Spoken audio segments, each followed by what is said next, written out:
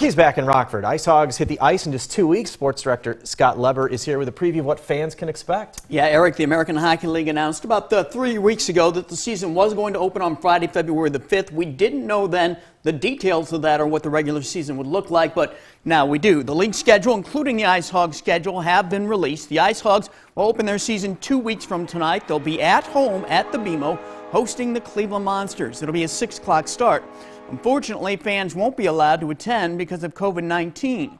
The IceHogs are hoping that at some point during the season, fans will be allowed to attend. That's to be determined.